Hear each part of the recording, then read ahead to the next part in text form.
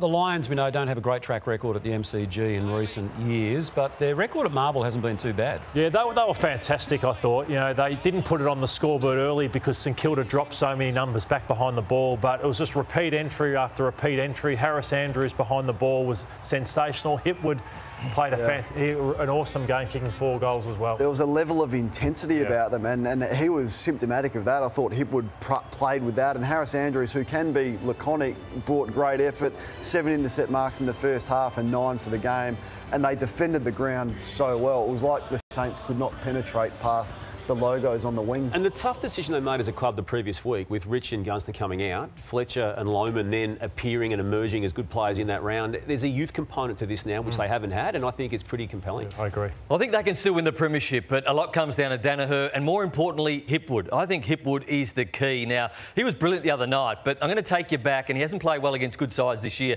This is a few weeks ago against Adelaide. He had 3 possessions on this night.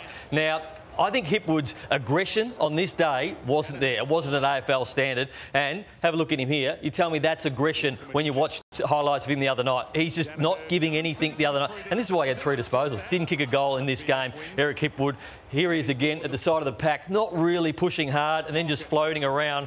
And this is symptomatic of what he does. He's up, he's down, but he has so much talent. And this is the last slide of this one. This is Eric Hipwood coming here, trying to have a go at the ball, ran straight past it. Now, let's go back to the other night, and I saw a completely different player and somebody that can potentially take them to a premiership. Now, this is Eric Hipwood the other night. This is him in full flight when he's playing aggressive football. So these are just so different to the game against Adelaide. He got their side started. He got them going. Even this one here, that's the same ball we just saw against Adelaide. It's a 50-50 footy. He body lines it, gets the football to the top of the square. They get a goal out of that. This is the Eric Hipwood that can take them to a premiership. Again, Eric Hipwood comes up at the football hard, picks it up. This is what Brisbane want to see. This is what Brisbane want to see, and he does it too often, but then he goes back to that Adelaide. So again, that's what you need to see from Eric Hipwood. Am I wrong? Am I right? Am I too hard on him, taking him back to Adelaide? Because he can do the job. Spot on, Brandon. Yeah, his last month has been sensational. Yeah. Can I ask you about St Kilda, right? I want to put the ladder up now, and this is the midfield, if you like, from 5th down to effectively, what, 14th. Does St Kilda, right, starting with you, Damo, does St Kilda make the finals? I say no, TJ. I'm really worried about them. The 8 and 6 scoreline and the manner in which the losses are coming now, I think they've got no tricks to play, and I think it's going to be a real grind now for them to hold on. Who else comes into the 8? Well, I just like the fact that there's last year's grand finalists out of it, and that's inclusive of Sydney with what they did against West Coast yesterday. You've also got Richmond, which has won flags in this current era. So I think 2, maybe even all 3 of those can still make a run. When you're making assessments like this, with this year you need to look at who you've got coming up and what your draw is like. So the Saints have still got West Coast this week, they've got North, they've got Gold Coast and Hawthorn. So you give them those 4, which gets them to 12. So just on the back of the fact that their draw is pretty easy, they probably get there. Will they deserve to be there? Are they in the best 8 teams in the comp? Probably not. I'm just copying Kane, TJ, because look at the board that he's done. Can you hold that up, Kano? So Kano, that's the we can get that up. That is what he's done. So he's colour-coded wins, losses, who they've got to come next. And whatever he says, I'm backing. You got 4. You got green, yellow, orange, and pink. Well, the green is a draw. Yeah.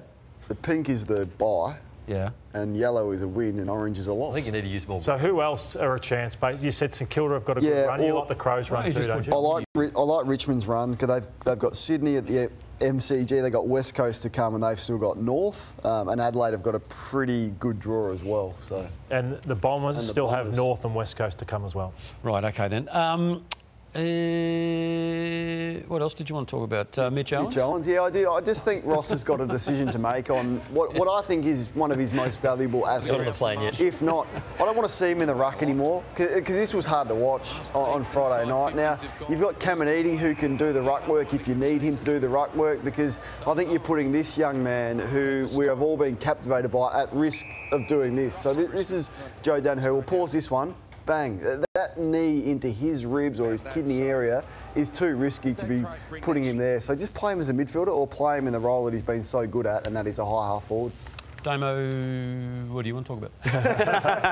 Well, let's take a look at what the umpire thought was a bad tackle on the night in question. Liam Stocker on Eric Hipwood. And again, Liam Stocker's clearly benefited here from Hipwood effectively cocking his neck, so to speak, and not allowing it to hit the ground. And had it, I've got no doubt there would have been a 1 or 2 or even 3-match suspension attached to that, but he wasn't. And again, the MRO threw that particular issue out, as it did yesterday also too with the Max King hit on Ryan Lester. I don't know why umpires, I'm all for umpires, but I don't know why they make reports in game now, because there's no point. They're always reviewed anyway. King was reported as well. Yeah. It's thrown out. It's thrown out, yeah. It's almost like cricket umpires. Don't worry about making a decision, just go straight up to the video.